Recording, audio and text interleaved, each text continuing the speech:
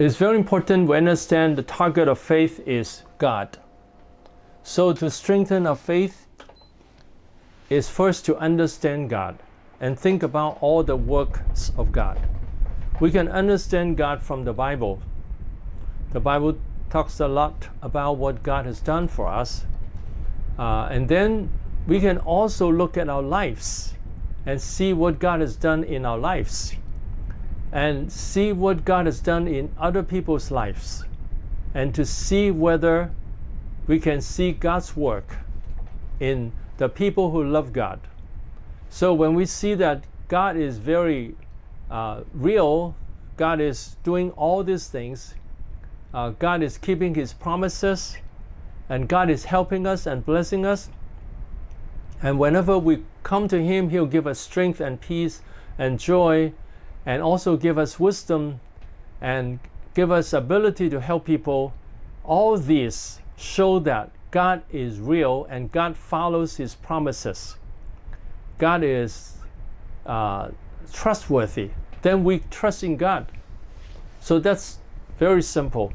But many people still trust in their own experience from childhood, because the experience from childhood is always, following the world, trusting in money, trusting in people they can trust. And so it's hard for some people to understand that we can trust in God. So many people don't see that, and that's why they don't have strength from God, and the relationship with God is very, very weak. Now, for myself, first I study the evidence about God. I'm very sure that God is real. I have this, I will talk about this, the evidence that God is real, so that I hope you all see that. And also, I see that when I love God and other people love God, it's very clear that God is blessing us for those who love God. And I see that for those who don't love God or are following, living in sin, following the world, I can always see destruction in their life. So when these people are willing to follow God and love God, we can see blessings come to their life. So that's something we can see very clearly from the Bible and also from our lives. So, and then when we trust in Him more and obey Him more, we can see God's blessings more. That's how we can increase our faith. And then also when we pray for people, we can see God's work to cast out demons, to bring healing, or to help people to experience His peace and love and joy. Now, so we need to, first ourselves, we need to build up relationship with God, that we can experience His peace and love and joy all the time. So, and then when we pray for people, they can also experience God. Then we can see that God is very real. God is really doing His work. And then we have more faith in Him. Okay? That's the first question. And then second question is it possible to be motivated by the two? That means the God's grace and the law, and be able to do everything right. And then third question is related. If both apply, both God's grace and law apply in pleasing God. Okay. My answer is very clear. Actually, I've been explaining that from the beginning. That the Bible is very clear that it's full of the promises of God, the grace of God. And the motivation is always from the grace of God. We can see that in the Beatitude. It's always God promises to bless for those who follow God. And also in all the teachings, you can see that Jesus said, come to me and living water will flow from you. That's the promise of God. That's the grace of God. And then when you abide in me, I will abide in you. And you bear much fruit. That is a promise of God. So that's grace. And when you build on the foundation, on the solid rock, then what you build will not fall apart. Excuse me for a moment.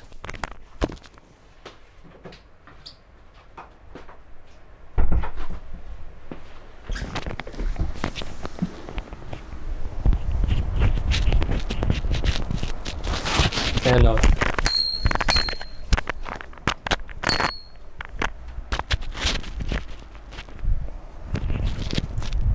And one woman said to Jesus, "Blessed is the woman who gave birth to you and nurture you." And then Jesus said, "Yes, but it's more blessed to hear God's word and obey." So it's very clear that blessed is the person who trusts in God and obey God, and then God will prepare for those who love Him things eyes have not seen, ears have not heard, and the human heart cannot think of. So all these are promises of God to motivate people to love God. And when we give a cup of cold water, we'll by no means lose the rewards. That's very clear. And then the Bible is also very clear that we are to obey God. It's very clear. And it's love God and love people, be kind to people, forgive people, do evangelism, to teach people everything Jesus has taught us. All these are in the Bible. Obedience of the law is all in the Bible. So that's very clear from the Bible that God wants us to obey Him. That the Bible is very clear that the two truths, God's grace and God's law. And we need both, because if we don't have God's grace, then the person is just living under the law. That's not how God wants us to live. God wants us to have the spirit of adoption, that we're adopted as children. We can call Abba Father, that we can trust in Him. Rejoice in the Lord. Is in the Lord that we rejoice. It's very clear that the Bible wants us to live under grace and not under the law. At the same time, we obey the law. It's very clear. So it's biblical, it's godly to do that. And when people don't have the grace of God, it's just commanding people to follow God. They are making slaves, not making children. These people are enslaved to obey God. That's not what the Bible says. The Bible says we can enjoy serving God, that God is very happy that when we serve God. So the Bible is motivating us with God's grace. So it's godly to have both. So if we have the balance of both, can we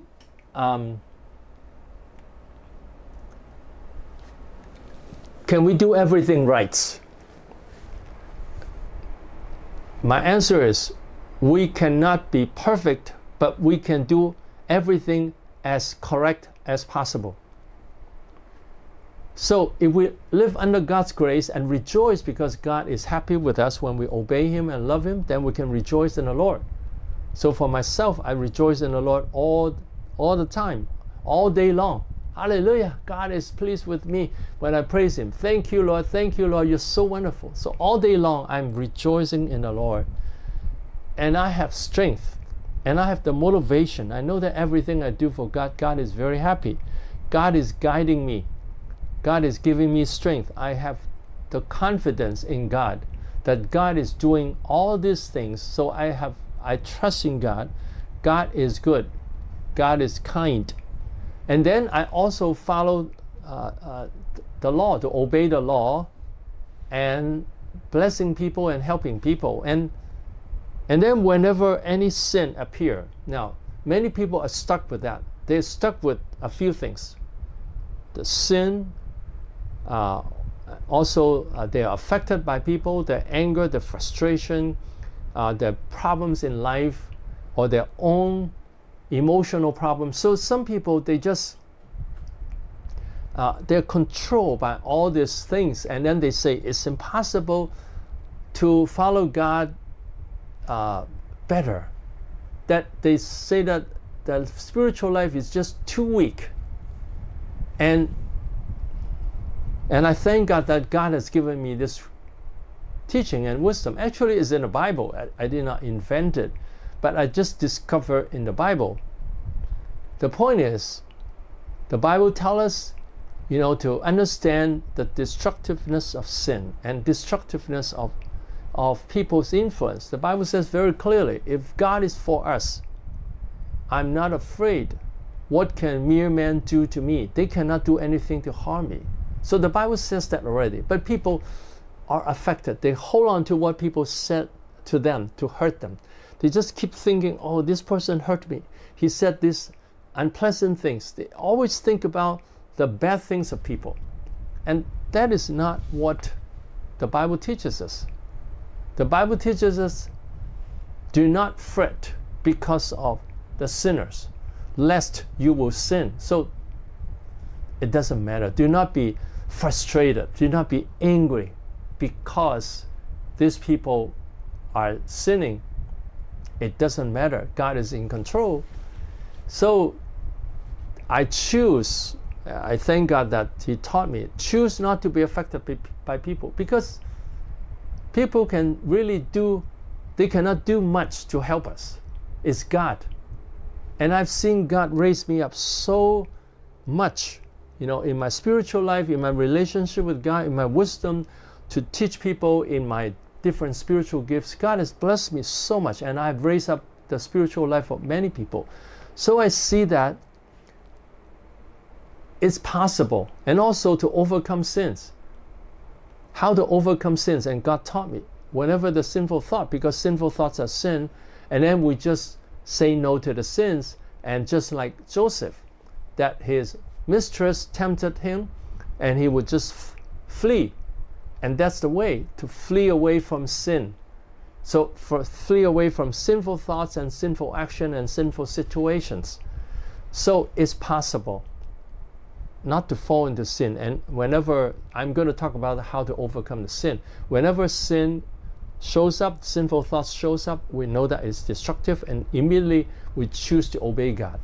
And then people, they cannot really destroy our life. They have no authority. God is the authority. God is the one, everything is in His hand. So when we believe in God, don't just believe 1/3 or 1/2. Some people just believe in 1/3. They don't believe that God is in control of everything. They just believe, okay, Jesus can give me eternal life. But they don't believe that God can bless the whole life. God has everything in control. When we trust in Him and obey Him, He can bless our whole life. And that's why many people don't have strength. And many people, they let Satan steal from the life, steal from the joy and the peace and the love and the relationship with people and wisdom. A lot of people don't have the wisdom from God because they're controlled by the sin, so they don't have the wisdom to handle people's problem. And they don't make the best of their life. So it's very important that we make the best of our life by studying and by working hard and by finding the wisdom of God and make the best of our lives. And I worked on that all my lifetime. I thank God that I was converted when I was 19 years old. And after that, I study hard. Whenever I learn anything, I study it, and also I practice it. And I also, when I hear any teaching, I always examine it from the whole Bible. I would study through the whole Bible. Even before I became a pastor, I have this habit of studying through the Bible. What does the Bible say about that teaching? Before I was a pastor, I studied, the teaching about tribulation. Many people think that tribulation is before the rapture. Many people think the rapture happens before the tribulation. It's not supported by the Bible. I'm going to talk about that on the third day. I studied that and see very clear of it evidence that the rapture is after the tribulation. So we have to be ready for the tribulation, and God is in control of everything. So He'll give us strength, because if He doesn't give us strength, then all the Christians would die when they cannot buy the food because they don't have the seal of the beast. But the Bible, the book of Revelation talk about the saints in the middle of the tribulation. So He keeps the saints alive. So He keeps us alive by miracles. So, actually I want to be in the tribulation. I want to experience God's presence in a special way, because at that time the Christians were trusting God more. So I always believe in the goodness of God. And in the tribulation, we can see the goodness of God more because it's a difficult time. So we have to totally trust in God. So I hope that we all will see that God is good. God is in control of everything. So I just make the best of my life. Now, many Christians, they waste their time. I don't waste my time. Time is very precious. I don't waste my time. I spend time studying. I spend time praying. I spend time helping people. I spend time writing material. So those are the things we should do to make the best of our life. So I say that it's possible to overcome all sins. And now it doesn't mean we're perfect. We still, even when we serve God, we still have impatience and sometimes frustration. Those are sins also, or lack of faith. But we try to overcome that, and then God is happy with us when we try to overcome that. So be very sure that when we try to overcome a sin, God is very happy. So we don't have to worry about the sinful thoughts that come up. Immediately we'll take care of the sinful thoughts. Okay, now if you have any more questions, please send it to me. And okay, I don't see any more questions now, and at this point, we'll talk about how to overcome sins. Okay, how to overcome sins. And God gave me the key is to be aware of sins and then overcome it when the sin just appear in our thoughts. So I explained that very clearly. First, whenever we preach, I hope you always talk about God's nature and grace, because God's nature is His quality.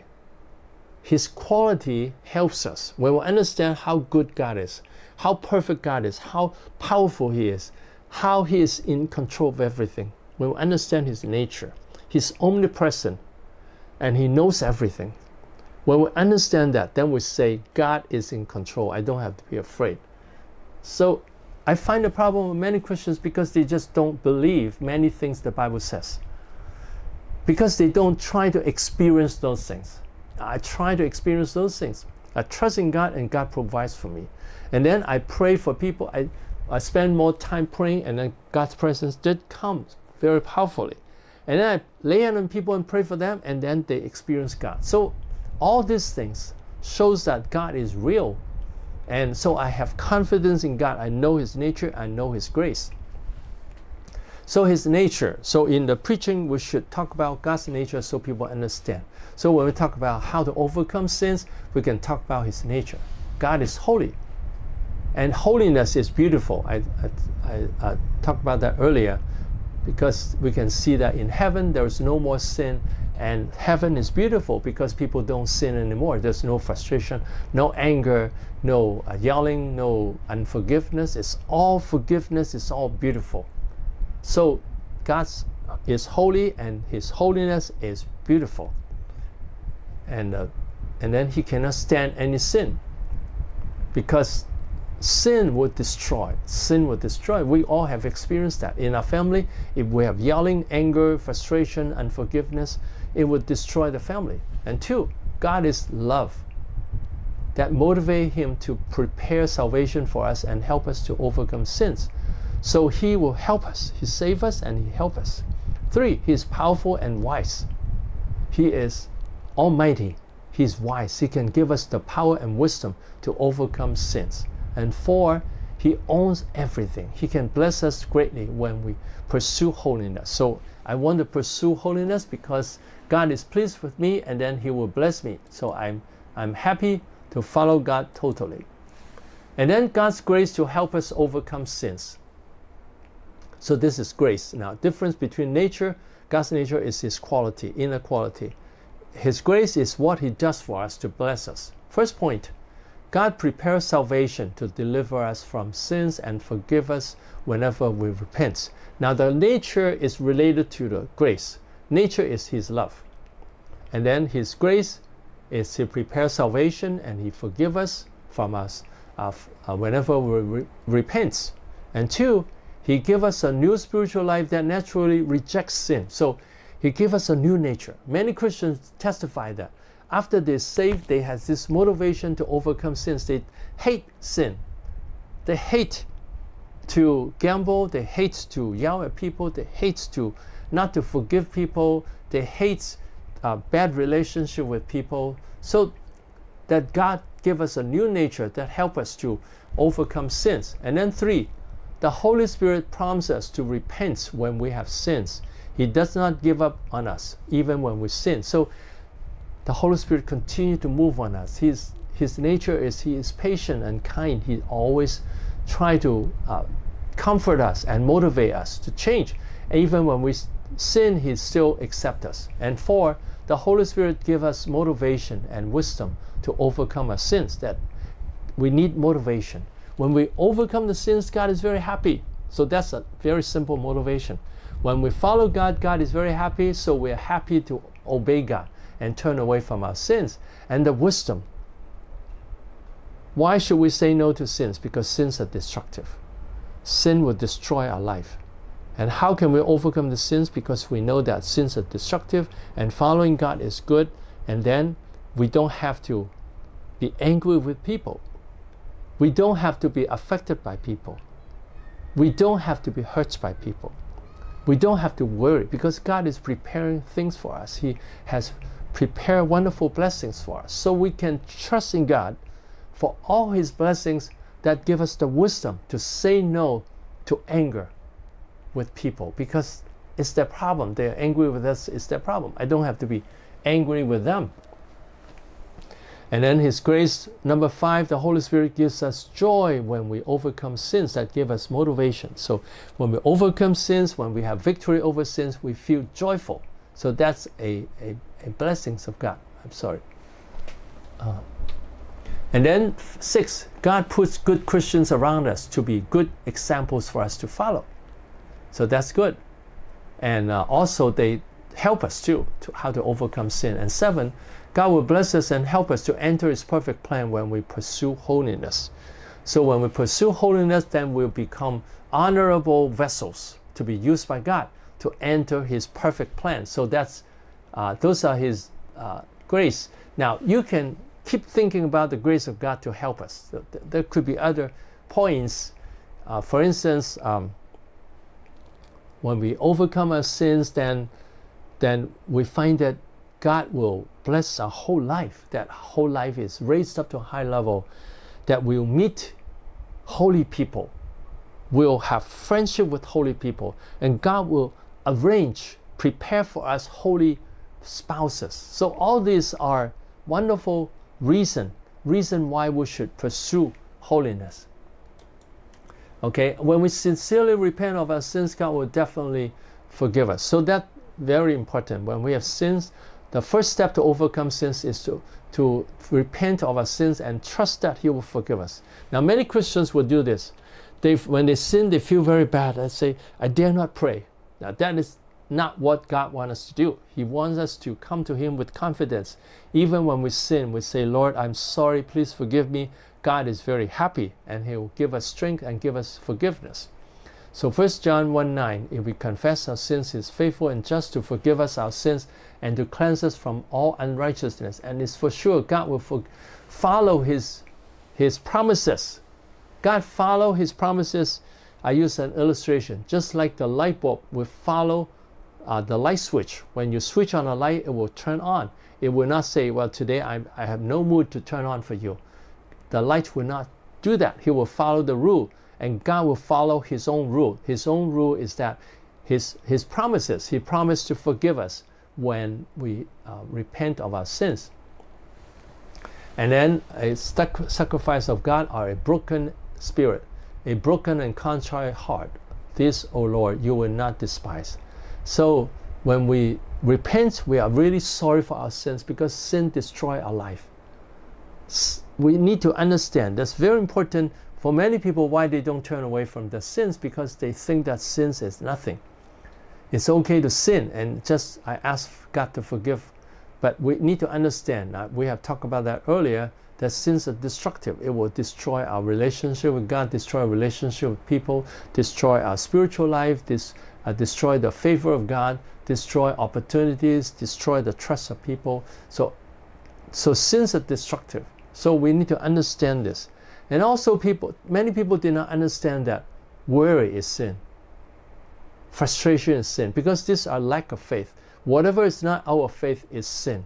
So when people worry about God, worry about the situation, worry about the future, worry about people, that is sin. Or depressed is sin, because that is lack of faith. And also not obeying the commandment is sin. Not obeying the law is sin. And then the greatest commandment is to love the Lord our God with all our heart, and then to love people as ourselves. When people don't love God totally, that is also sin. When people don't love God, love people as like themselves, they are also sinning. And we are more than conquerors through Him who loved us. So we are more than conquerors. Jesus give us victory. Romans 8:37. And then 5 steps to victory.